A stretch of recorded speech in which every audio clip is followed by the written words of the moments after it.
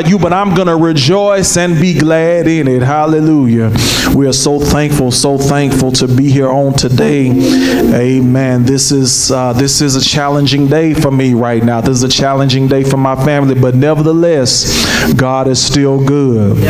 God is still good. And I made up in my mind that I said, you know, no matter what comes, I'm going to go ahead. I'm going to continue to serve him. I'm going to continue to worship him. I'm going to continue to praise him. I actually thought about getting somebody else to preach today, but I said, you know what? I say, I know that God deserves my best. Amen. And I'm still going to stand here. I'm going to still give the word that God has given me to give you today. Amen. But before we do that, can we just take a few moments to just kind of fellowship a little bit with one another, let each other know how glad we are to see you. Can we just do that at this time? Amen. Amen.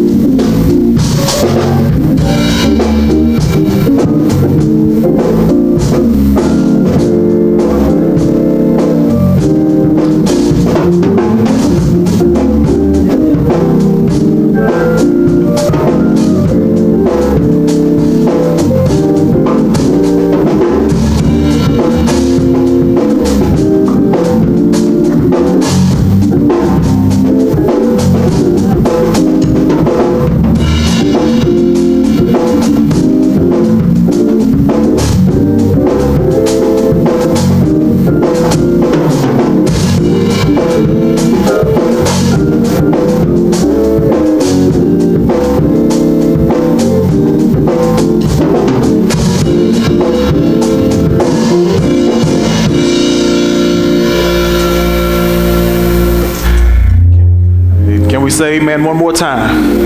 Amen. All right, let me turn this mic off and turn this one on. Amen. All right. Again, just so thankful. Just put me down just a little bit, Brother Donald, if you don't mind. Amen. Just so thankful once again just to be here, just in fellowship right here at the Experience Church. Also, let's put our hands together. Thank God for our social media audiences. Facebook Live, Instagram Live. Thank you all so much for joining us here at the Experience Church today. Amen. Just asking you all, y'all, please, thank y'all so much for your prayers and everything that during our family's time of bereavement. Those of y'all who were able to make the services on yesterday, thank you all so very much.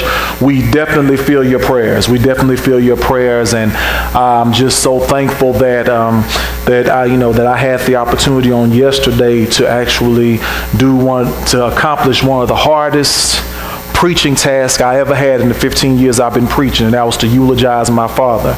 Amen. It was a challenge. It really was. But I thank God that he was able to carry me through it, and I was able to make it through.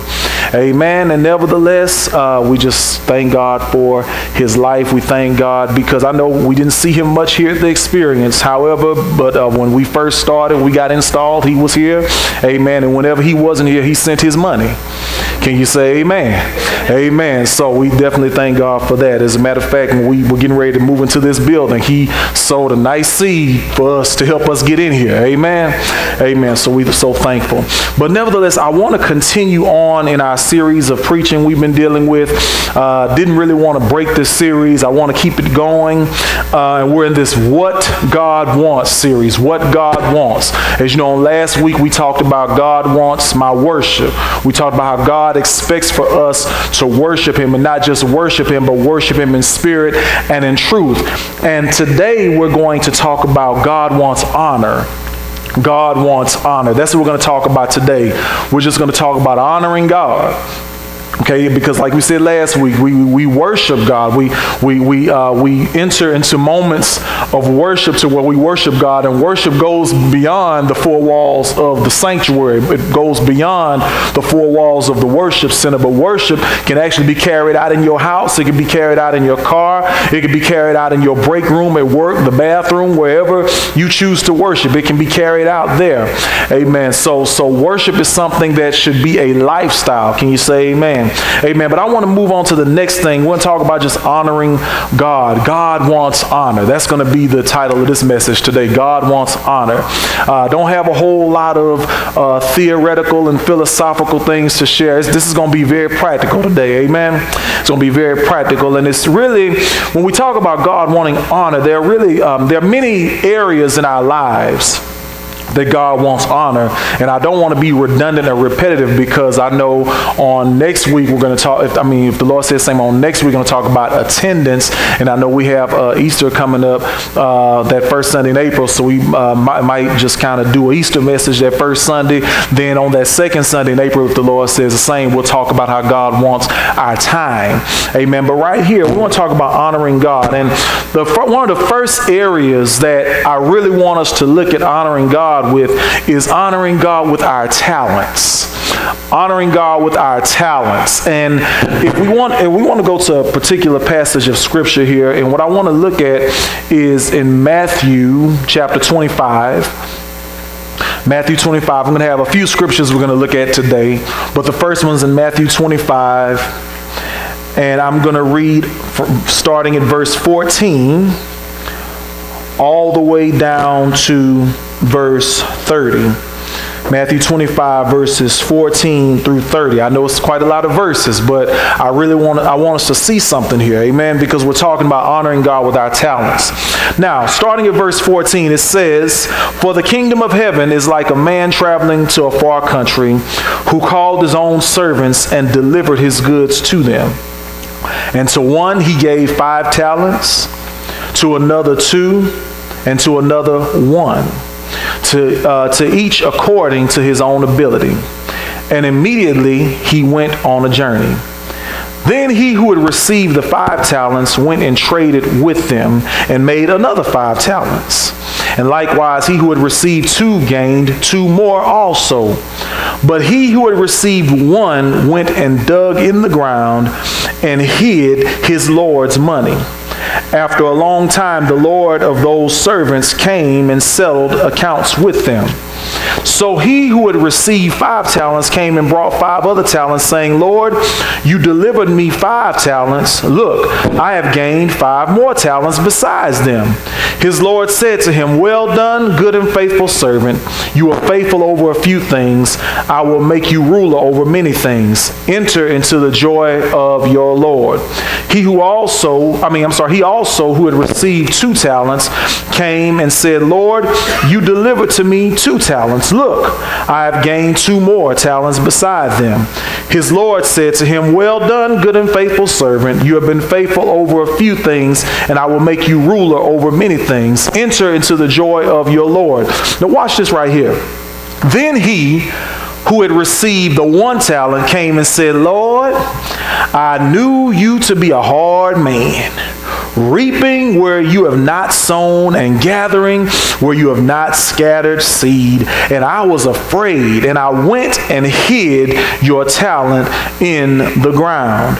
Look, there you have what is yours. But his Lord answered and said to him, you wicked and lazy servant. You knew that I reap where I have not sown and gathered where I have not scattered seed. So you ought to have deposited my money with the bankers, and at my coming I would have received back my own with interest. So take the talent from him and give it to him who has 10 talents. For everyone who has, more will be given, and he will have abundance. But from him who does not have, even what he has will be taken away. And cast the unprofitable servant into the outer darkness. There will be weeping and gnashing of teeth. Now, ain't that something right there? Ain't that something? Let's look at this story here, because you notice the one who had the 5 talents went and gained 5 more. Then the one who had the 2 talents went and gained 2 more. But this one person had this one talent. One talent. And many times, let me talk about that, because when we talk about talents, your talent, I'm not just talking about talents in the church. I'm talking about whatever talents that you have. Now, every one of us in here have a different measure of talents. We have a different measure of talents. My talents might not be like yours. Yours might not be like mine. But each of us have different types of talents. But the question is, what are you doing with the talents that you have? There are so many gifts that are in the body of Christ that are not even being used. You might have a gift, whether it's to sing, you might have a gift to teach, you might have a gift even just to do hospitality, or you might have a gift to cook. Amen. What are you doing with those talents? Are you using them, and are you actually growing them? Or are you just taking the little talent you have and you're burying it in the ground? That's what I want to ask y'all today. I'm just curious, because if I truly want to honor God, I must honor him with my talents. So whatever it is, whatever measure it is, whatever level my talent's on, I need to cultivate and grow what I have. Can you say amen? Amen. And I made the mistake earlier on when we first started the church. I said, you know what? I'm not going to, I know I've been minister of music for 14 plus years. I ain't going to play no more. I'm just going to go ahead and I'm just going to pastor, focus on preaching, and just let that be it. I'm just going to preach. I'm just going to pastor my church, and that'll be it. But I got convicted. And the reason why I got convicted, because I know that God gave me other talents besides what I'm doing right now. Really, this is not even a talent. This is a calling. This is an anointing that God has on my life that I'm operating in right now. But there are some other gifts that God has given me, and if those gifts need to be used to bless the body of Christ, then I've got to be willing to bless the body of Christ with the talents that God gave me. So that means if somebody called me and say, Doc, man, my music ministry is in trouble. We don't have anybody. Can you come help us out? My minister of music is going on vacation next week. Can you come just fill in? Then I've got to use those talents that God gave me. Why? Because not only am I just using it to bless the body, but also God grows me in those areas as I use those talents and those gifts. So you got to honor God. We have to honor God with our talents. Again, your talents, those are your God-given gifts and abilities. Now look at this servant right here. Look at the servant. The servant, he had one, I'm looking at the servant that had the one talent. That one little talent. He could have taken that one talent and he could have invested it. He could have done something with it. He really could have. And he missed out on having more because he really didn't think that much of what he already had. He didn't think that much of it. So you got to remember that, church. We have to use our talents. We have not just, but we use them to honor and to glorify God. Can you say amen? Amen. So we honor God with our talents. Now, not only am I to honor God with my talents, but I'm also to honor God with my treasure. Oh, I don't get too many amens when we talk about that. I'm going to get a sip of water on that. I'm going to let that just kind of sink in for a minute. See, people don't like talking about that kind of stuff. Honor the Lord with your treasure. Okay, now y'all see what's on the screen, right? This means your finances. This means your finances, church. Do you hear me? This means your finances, your money, the dollar bill. Amen. And Jesus said, where your treasure is, there will your heart be also. He said that in Matthew 6:21. Also, write down Proverbs 3:9. It says, honor the Lord with your possessions and with the first fruits of all your increase. Now, let me tell you something, because there's a difference between first fruits and tithing. There's a difference between first fruit. Now, tithing, of course, we're going to talk about that in the next scripture, but let me talk about first fruit. First fruits is basically this, that your very first increase that you get at the beginning of the season, the beginning of the year, you take that whole increase and you give it to God. That's what first fruit is. So basically, you take your whole first check of the year and you give it to God. And many times, many churches do not teach on first fruit giving. But that is a very intricate part, because let me tell you something about first fruit. At first, I wasn't really big on it. I'm just going to be honest with you. I wasn't big on it. My thing is, people just ought to pay their tithes and their offering, and the Lord will bless and all that kind of stuff. But let me share something with you about first fruit, okay? Now, and we know many people who have testimonies, but there is one lady in particular that we know at our church that we came out of. Every year, she faithfully gives her first fruit offering. Every single year. She's been doing it for years. And if you look at her life now, God has blessed her in areas just that you can't even imagine. She has she has a daughter that is in law school. I don't know if she graduated yet, but I believe she's in law school now on a full scholarship. Going to law school, TSU law school, ain't paid a dime for it. And there are other needs in her life that's been met. Bills been paid off. God just blessing her family like never before. Why? Because she's obedient and she gave the first fruit of all her increase. And I'm telling you, and many times it's hard just to get folk just to pay give a simple offering. You come to church nowadays, you ask for $20, people act like they're going to have a heart attack. Oh, Lord, $20. But yet, again, going back to Matthew 6, he said, where your treasure is, that's where your heart is. What are you spending your money on? Are you honoring God with your money? And when I say that, I'm not just so much talking about just giving it to the church and all that kind of stuff, but I'm asking you, do you know how much money we waste? I'm saying we, because I'm talking about myself. Do y'all know I calculated one time, I looked at my bank statement and I calculated how many times I eat out in a month. And I'm not talking about date nights and all that kind of stuff. I'm talking about just basic little lunch stuff. Okay, Taco Bell here. Burger King here, Whataburger there, some of these other little places you go to, Chipotle here, all this kind of stuff. And I calculated one time, it was 1 month, it was about a couple of years ago, I think we spent about almost $500 in 1 month on junk. And I was like, wait a minute, this ain't right. And then we look and then we look and it's time to pay bills. It's like, oh Lord, how are we gonna do this? See, the thing is, this is what we do. We beg. What they say, you beg for what you need. No, you buy what you want and beg for what you need. Is that something? Yeah, that's what a lot of people do. And y'all, and I'm telling you, God, let me tell you, first of all, if it wasn't for God, we wouldn't have any money in the first place. So let's keep that in mind. So, we've got to remember, church, that we've got to honor God with our money. Is God pleased with what we're doing with our money? Do you have to go to Starbucks every morning? Do you have to stop by Krispy Kreme every time the hot sign is on? Sisters, do you have to get the diamonds on your nails when you get your nails done? Now, I'm not discrediting women. Go get your nails, get them toes done, all that, because don't no man want to see no woman with no ugly, messed up feet. Amen. And I go get pedicures too. Amen. I don't want to be laying in bed and scratching my wife up with my toenails.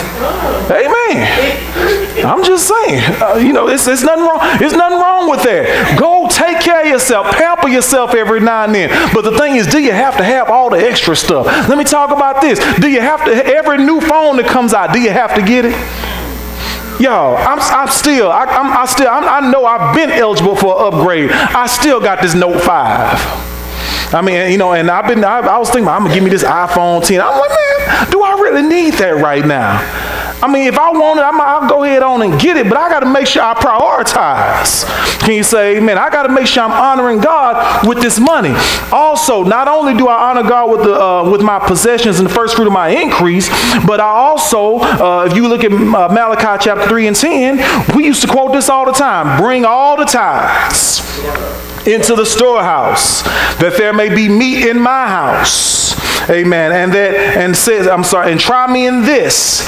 And try me now in this, says the Lord of hosts, if I will not open for you the windows of heaven and pour out for you such a blessing that there will not be room enough to receive it. So yeah, we talk about the first fruit offering, but guess what? Even if you hadn't gotten, your faith hadn't got to the point of first fruit offering, you ought to be bringing the tithe in the offering.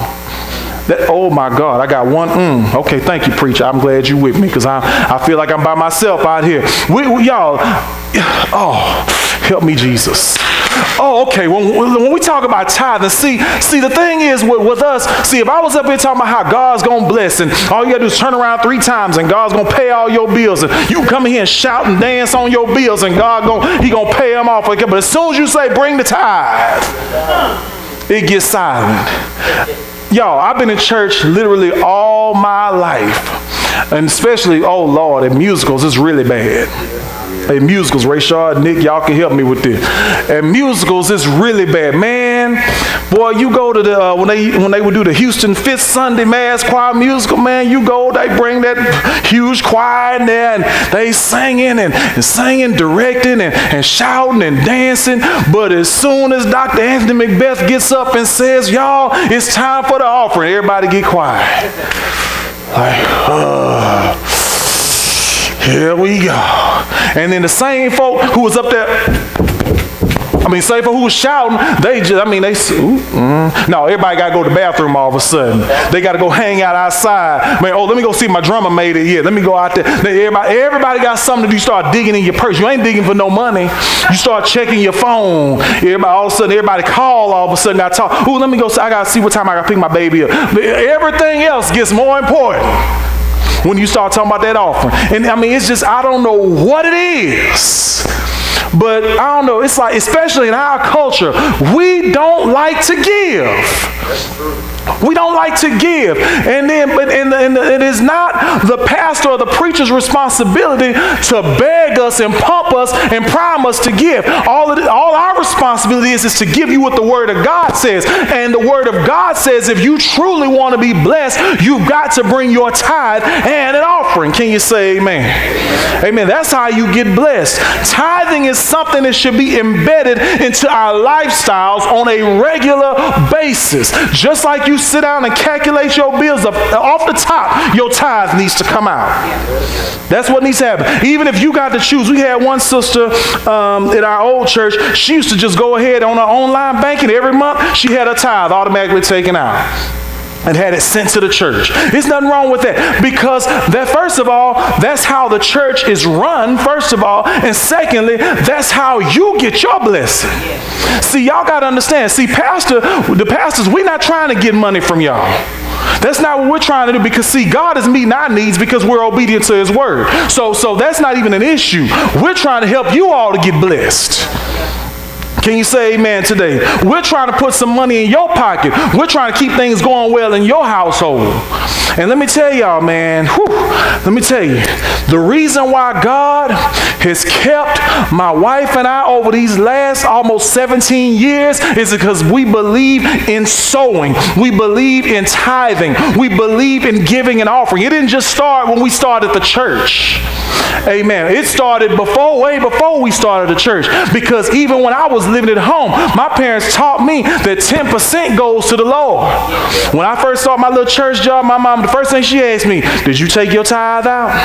Do I need to take it out for you? Do you need to have it automatically deducted from your check? And man, when I was working in New Faith, man, that was the bomb, because they just went on, they could just take, you just tell, man, Ronald, just take it out of my check, man. Just take it out.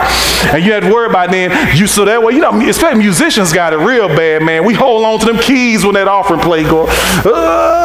We got it real bad. But that's tithing is something that's been embedded for me, ever since I started getting paid to do stuff. And even our children, we're teaching our children how to give. When we go back into children's church, they're going to receive an offering in the children's church. You got to teach the kids how to give. Can you say amen? Amen. That's how this thing works. So I honor God. I honor him with my money. I honor him with my treasure. Can you say amen? All right. So not only do I honor him with talents and treasure, I'm going to move on because I could preach a whole sermon on that. But I also honor God with my ticker. That's my heart. Honor God with your ticker. This means your heart. There are many Bible verses that encourage us to make God number one in our heart. One of them is this, Isaiah 29:13. Therefore the Lord said, inasmuch as these people draw near with their mouths and honor me with their lips, but have removed their hearts far from me, and their fear toward me is taught by the commandment of men. So that means that, you saying stuff with your mouth. You come to church every Sunday. You sing the praise songs. You lifting your hands. You shout. You dancing. You speaking in tongues, but your heart is far from me. How do I know your heart's far from me? Because I watch how you act when you walk out them doors. No, forget that. I watch how you act when you come off that stage. Sister Nicole spoke to you. You just going to roll your eyes and keep on walking. Brother Phillips tried to reach out to shake your hand.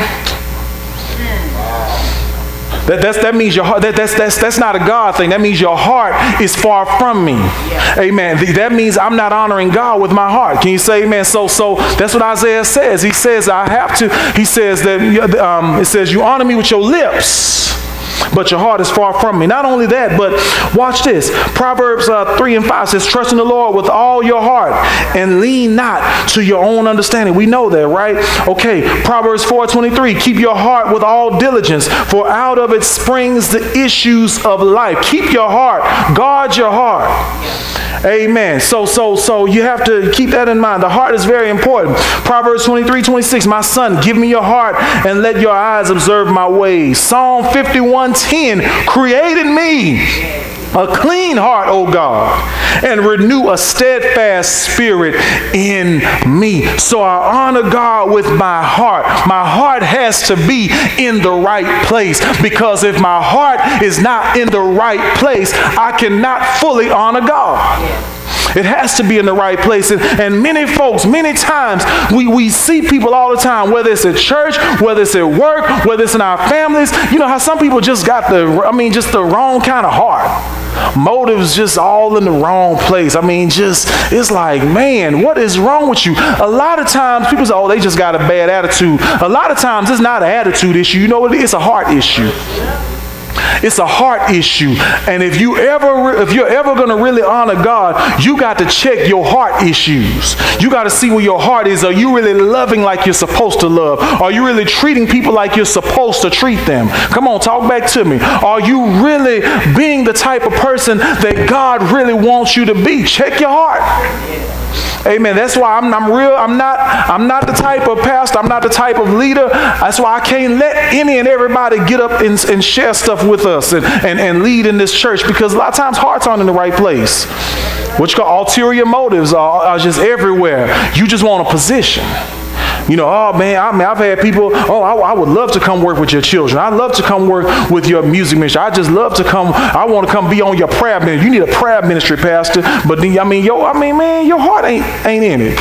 You just trying to get a little check, or you just trying to get some recognition. You just trying to get a title. No, we're not doing that. Amen. So I'm honored. That's how I honor God. So again, let me close by saying this. I honor God with my talents. I use my talents to glorify God. I honor God with my treasure. That means my money has to be in line. My talents are in line. My money got to be in line, and my heart got to be in line. Can you say amen? Amen. I'm done, y'all. Let's give God a hand clap of praise. That's it. Amen. That's it. That is the word for the day. How God wants honor. Amen. Now, this thing. All right. I think I'm just kind of moving around a little too much. I don't know what's up, but yeah. So next week, if the Lord says the same, we're gonna talk about honoring God with our attendance. With our attendance. So y'all tell everybody who wasn't here to be at church next Sunday. Amen. Amen. Y'all tell them to be at church next Sunday. All right. So as the music plays softly, we're going to go ahead. And what I want to do right now is I want to just take a moment and minister to our Facebook live audience. Those, first of all, thank you all for watching. And secondly, you might be watching us today and you might not have a relationship with Jesus Christ, because one of the main ways you can really truly honor God is by accepting his son, Jesus Christ. So what I want to do is I want to give you an opportunity to get to know him today. And I want you just to bow your head with me. And if you know that you're not saved, I want you to repeat this prayer after me. And I want you to say it, and I want you to mean it in your heart. I want you to say this prayer. Say, dear God in heaven, I acknowledge that I'm a sinner. I repent of my sins, and I turn away from them, and I give my life to you. I believe that Jesus is your son, that he died for all my sins, and that you raised him from the dead. Lord Jesus, I ask that you would come into my life and save me, guide me, lead me, and teach me to live this Christian life. Right now, I receive you by faith as my Savior and my Lord. And I thank you, Jesus, for saving me. I give my life to you. Amen. Amen. If you said that prayer today and you meant it in your heart, you are now saved. You are now a part of the family of God. Now, the next thing we encourage you to do is become a part of a Bible-teaching, Bible-believing church, and out of obedience to Christ, be baptized. Amen. And we thank you again so much for watching. If you accepted Christ, I want you to send us a message or leave us a comment letting us know and put us in contact with you so we can share some things with you as far as your next steps, because it doesn't just stop today, but your life in Christ continues on even after today. So get in touch with us. Email us, send us a message at theexperiencechurch.org or even on our Facebook page, and we'll definitely get back to you. Amen. So can we say amen, everybody? Amen. So all right, we're going to move on, and it's time for us to honor God with our treasure. Amen. It's time for us to honor God with our treasure. That means it's time to sow a seed into the kingdom. Amen. Can y'all hear me? Y'all out there? Amen. Amen. Work with me, y'all. Work with me. All right. As we prepare to give, once again, as always, I encourage us to sow our best seed into the kingdom of the Experience Church. Amen. I don't know if we had the announcement video or anything like that. Okay, we'll tighten that up by next week. Amen. Amen. Because y'all know this week has been crazy. I'm just gonna be honest with you. I did not get much work done this week, but nevertheless, we're back in the swing of things. You know, I know spring break is over. You know, many of us getting ready to go back to work, go back to school. So yeah, it's time to get back to our regular, normal routines. Amen. So also, we'll be right back here. We hadn't had recharge in about 2. Y'all had like a good 2 to 3 week break. That first week, y'all gave yourselves that first week off. I'm not gonna get into that right now. Of course, the week we had, I think, I gave us the other week off, then of course spring break. So y'all, we got to jump right back in it. We're still on Disciples Path. We're going to jump right back in it because I don't want us to, spend too much time away from recharge, because we definitely want to get that going, and we definitely want to build it and grow it and continue on. Now, as you know, the next Sunday is Palm Sunday, right? Next Sunday's Palm Sunday, so we definitely make sure we need to start now. Really pushing and inviting people to come share with us on Easter Sunday. There's going to be a lot of folks looking for a church to go to. As a matter of fact, I think we're going to go ahead and boost the Resurrection Sunday post. I'm not going to boost the Palm Sunday. I'm going to boost the Resurrection Sunday post, because I want to let people know, hey, come worship with us. Because if it's a Sunday, anybody going to be at church? It's going to be when? It's going to be on Easter Sunday. Amen. Amen. So we definitely want to have a nice full house on Easter Sunday. Amen. Amen. Also, I don't want to get to, this is really an announcement for another church, but on next Sunday also, I believe it's March 24th or 25th. 25th. Our dear friend, Pastor Jamel Kemp, they're going to be celebrating their church anniversary. Amen. And they're going to be having it here next Sunday afternoon, right here in our building. Amen. Amen. So, and I believe Dr. Cosby, Wheeler Avenue is going to be the guest. So I'm going to need to get the brothers together to come to the house. Once again, we got to get the U-Haul, get those black chairs, and we need to get them in the building by Saturday night.